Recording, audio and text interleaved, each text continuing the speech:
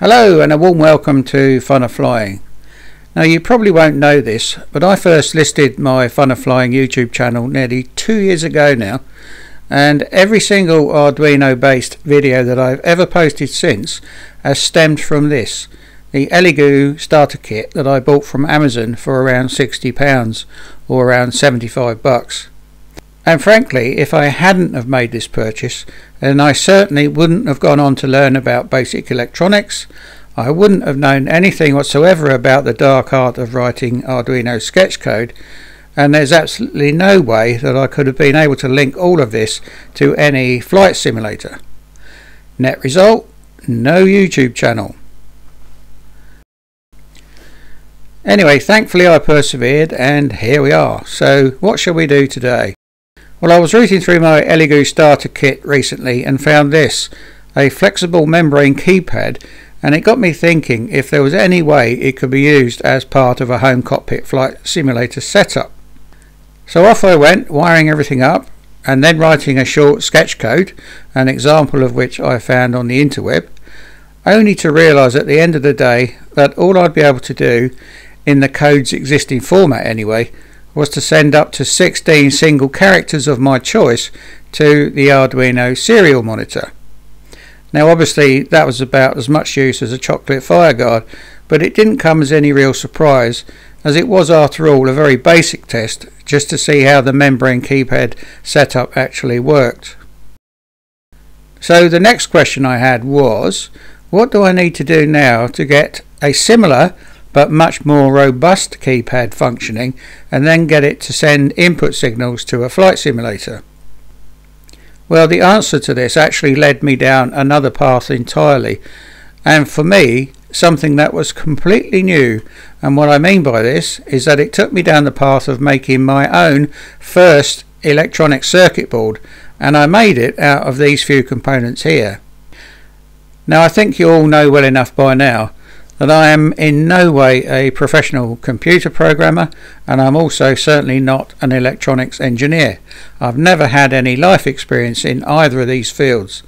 Having said that though, I still managed to come up with this, a fully functional keypad with 16 momentary push buttons and 2 pin headers, all soldered onto double-sided fiberglass prototype board. Now this is good news indeed, because if I can do something like this, then so can all my lovely viewers. And what got me started on this in the first place was a YouTube channel produced by a chap in Germany, I think, whose channel name is Bered. The video concern demonstrated a really cool way of linking components together by soldering fine solid tin copper wire from point A to B as required. Now, on the basis that I'm not currently able to make my own printed circuit boards, which probably would be preferable due to their small scale, I thought that this alternative soldering method would be a brilliant compromise, and on that basis I started to have a go for myself, as you can see here.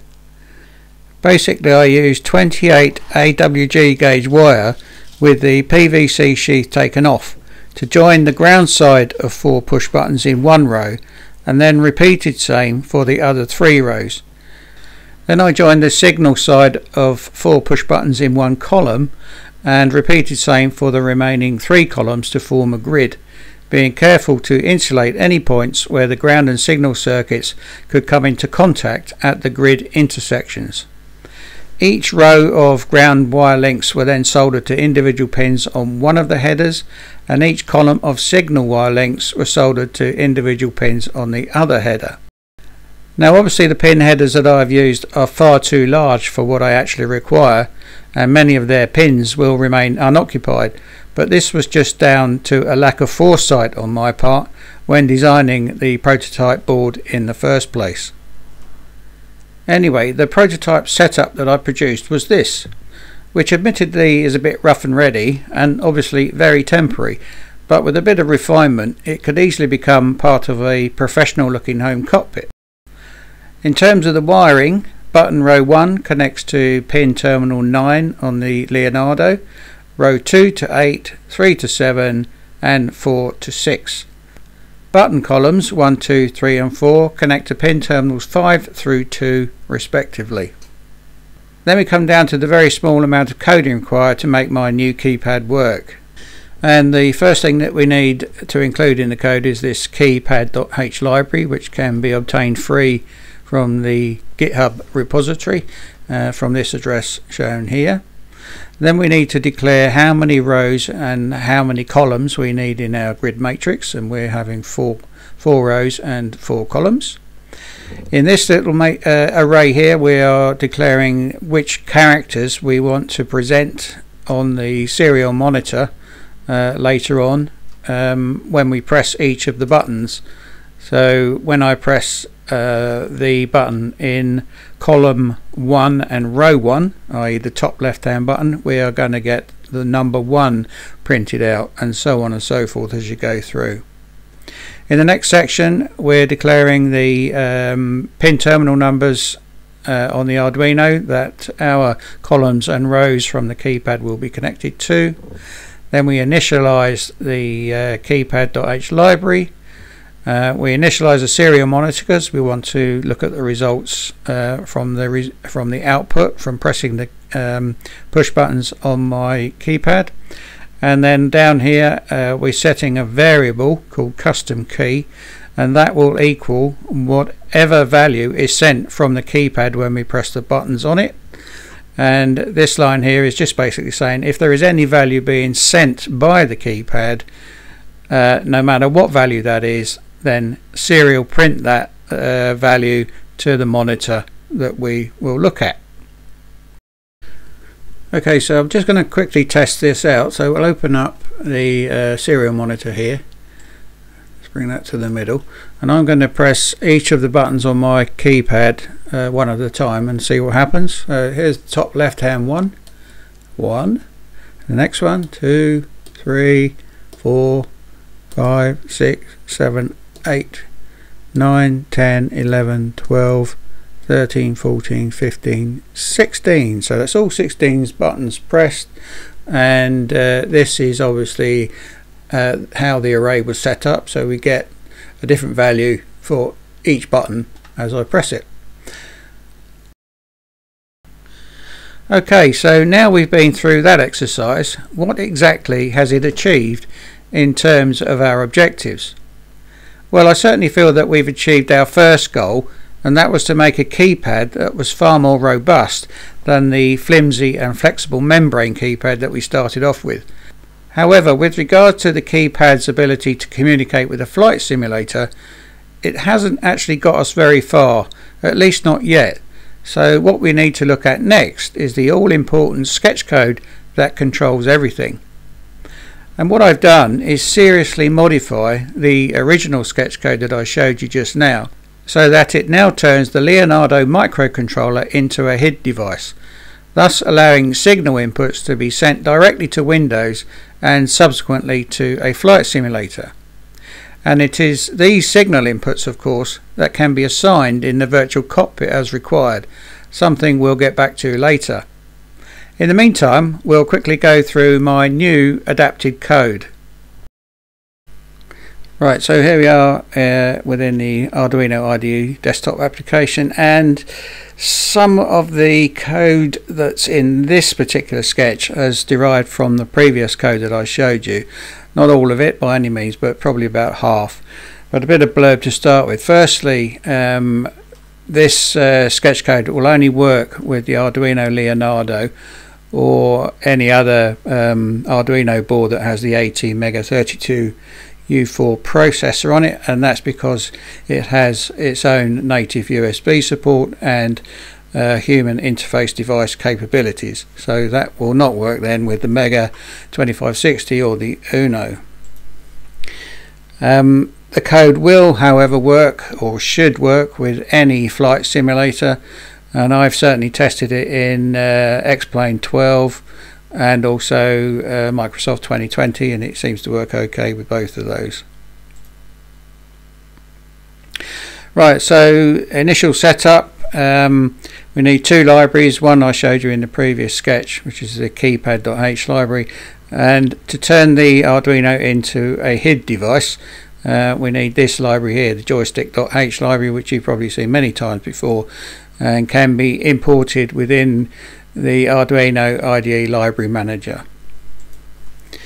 Then we set up how many rows and columns we want in our grid matrix for the keypad that we're using, which in our case is 4 rows and 4 columns.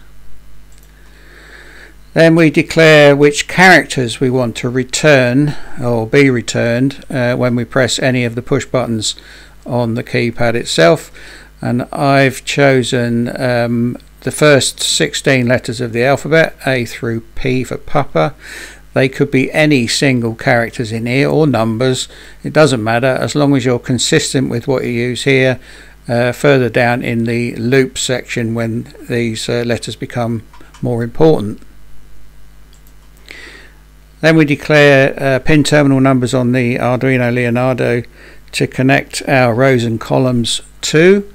In our case we've got the rows going from pin terminals 9 through 6 and the columns going from 5 through to 2.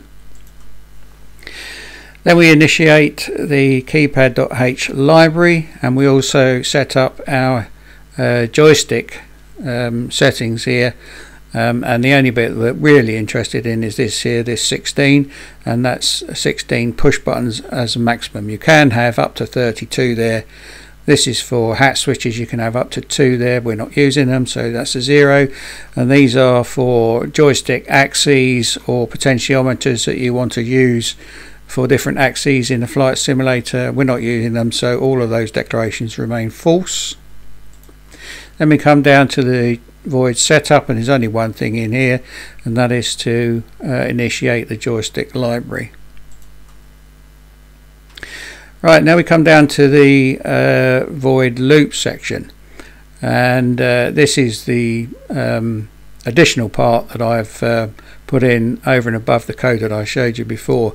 And all of this here is a convenient method to read the inputs from the keypad, and then secondly use whatever data it receives from the keypad to send individual inputs to Windows, which can then be assigned in a flight simulator as required.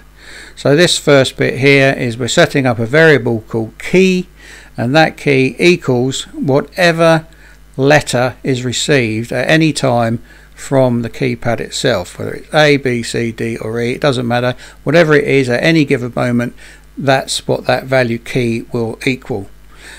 So then we go down to this bit here, and we're basically asking if the value from the push button received is the letter A, which will be the top left button on the keypad in this case, then send a command to Windows to press a virtual button 0. Wait for 250 milliseconds, and then send another command to Windows to release that same virtual button.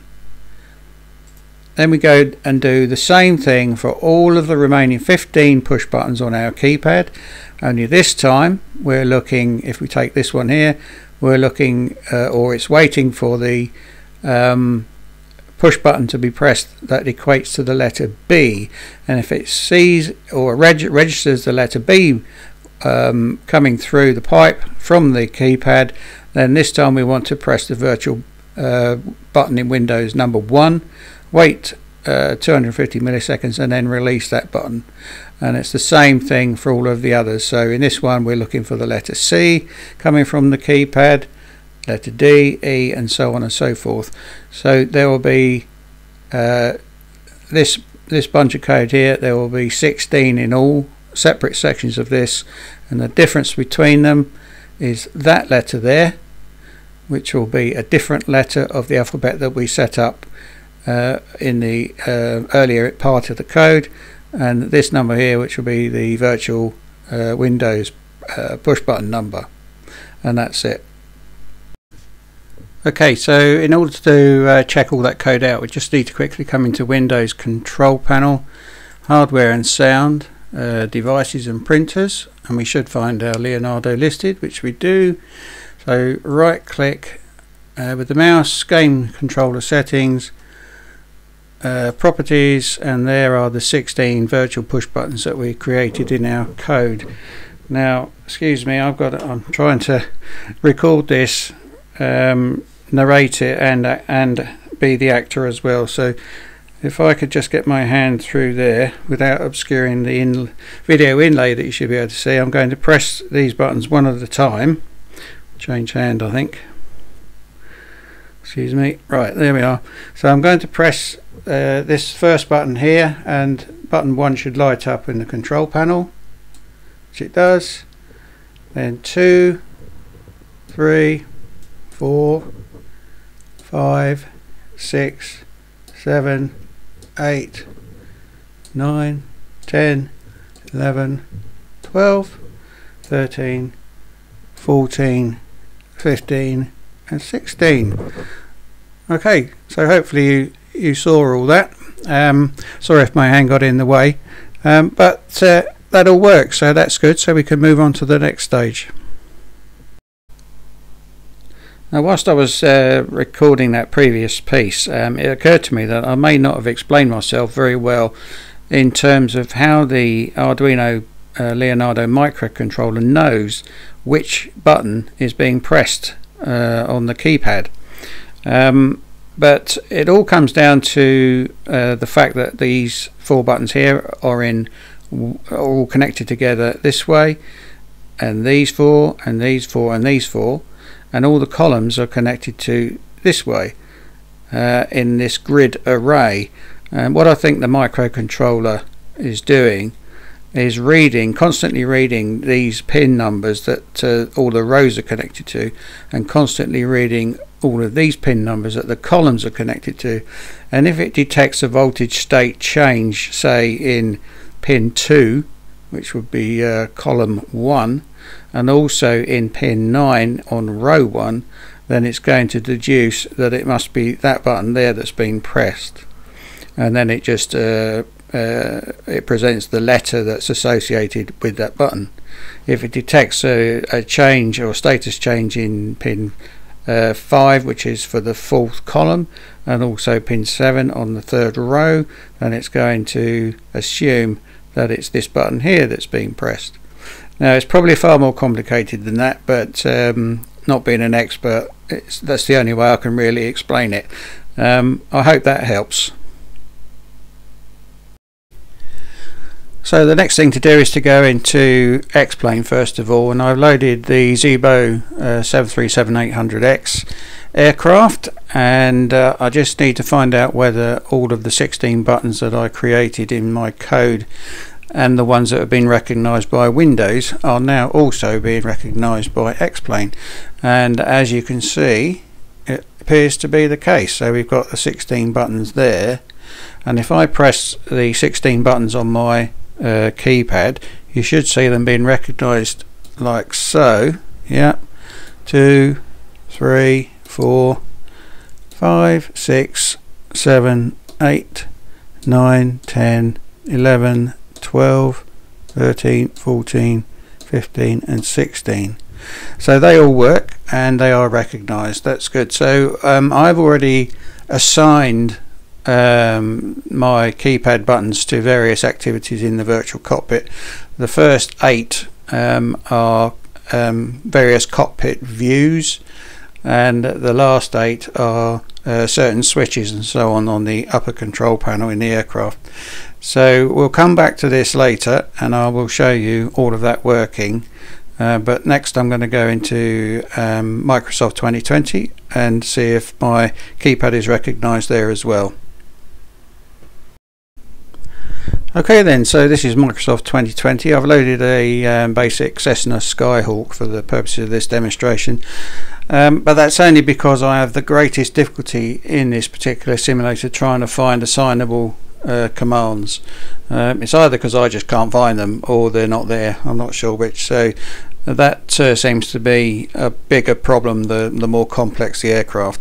But anyway, for the purposes of this, we have our Skyhawk, so I'm just going to press the buttons on my keypad and see if Microsoft recognizes them.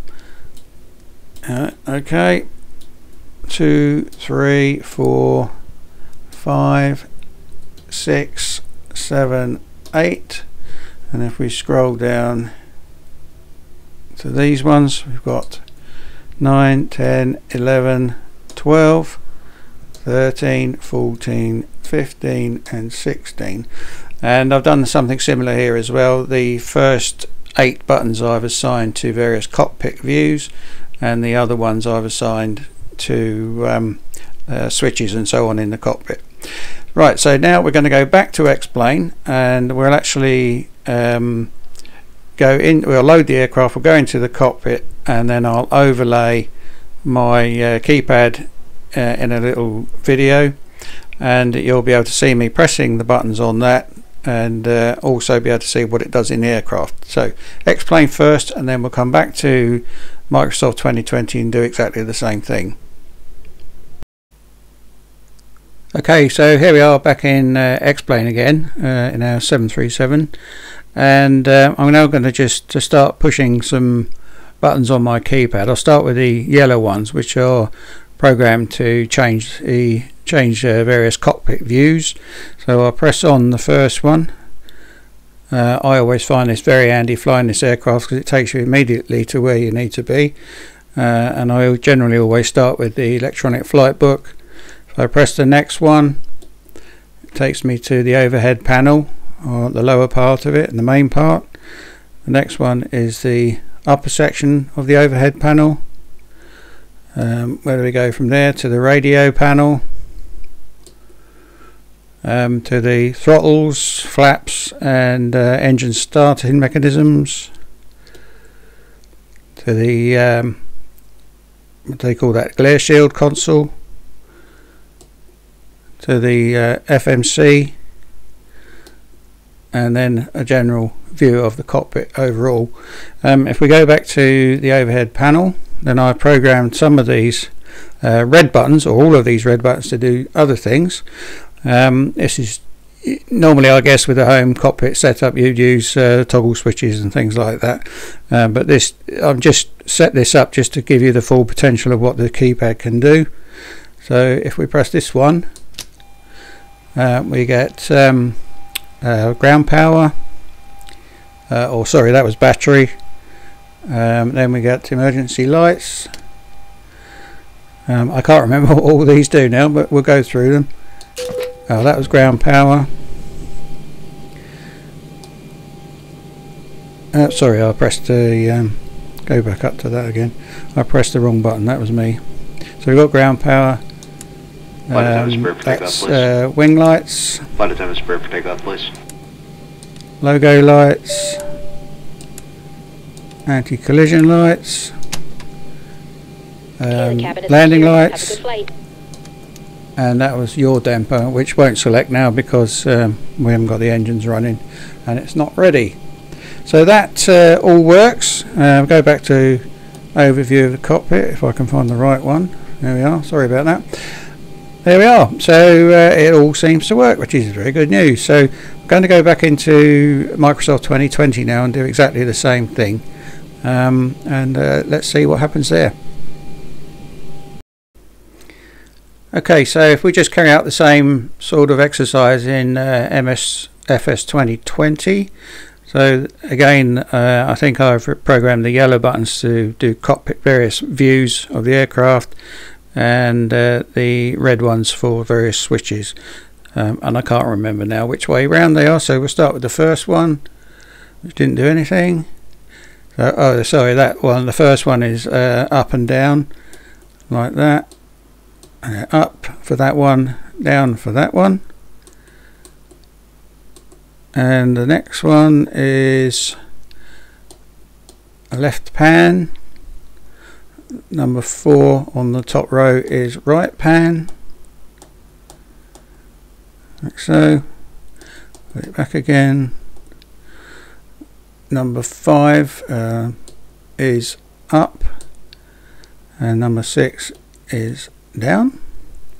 Number 7 is down and right, and I think this last one is to reset cockpit view, like that. So that all works. So if we just where was the look down one? No, the wrong way. There we are. Look down.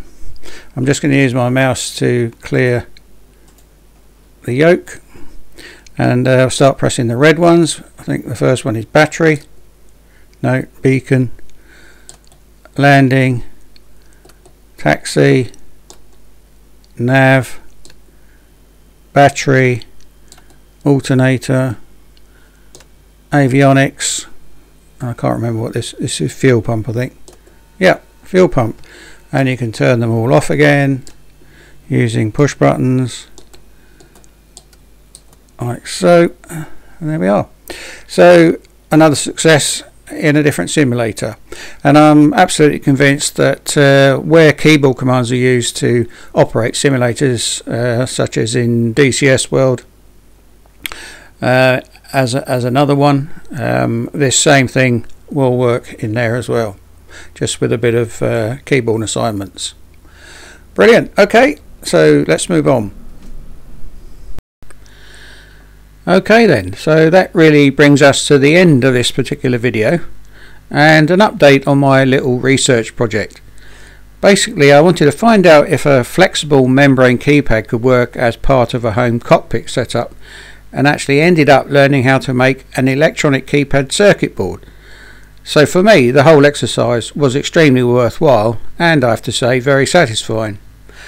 Not only did I produce a reasonably robust 16 push button keypad, but I also wrote a sketch code that would allow my new keypad to be recognised by Windows and by a flight simulator, or two flight simulators in this case.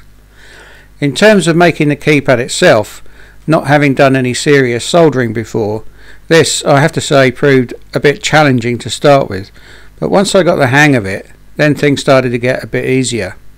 And if you want to have a go at making a circuit board for yourself using this same soldering method, then my advice to you, if you've not done it before, would be to take your time and not rush things.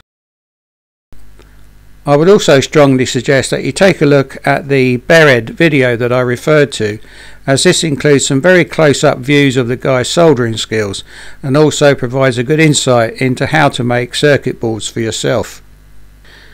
Over and above that, I would definitely recommend you purchase a few handy tools, such as a variable heat soldering iron, a good quality illuminated magnifying glass to see what you're doing, and some method of holding the workpiece firmly so that it doesn't move whilst you're soldering.